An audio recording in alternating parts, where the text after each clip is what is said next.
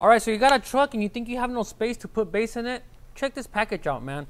First of all, we got the new shallow mount sub from DS18. This is a very impressive 500 watt RMS, dual 4 ohm voice coil subwoofer. And here we got one of the new DS18 select amplifiers. This DS18 amp will give you 1200 watts RMS at 1 ohm.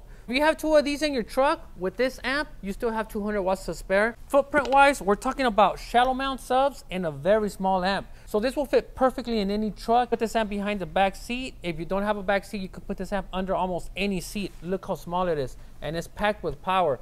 So I'm gonna grab a box and I'm gonna hook this up and I'm gonna see what it sounds like. So stay tuned for that video.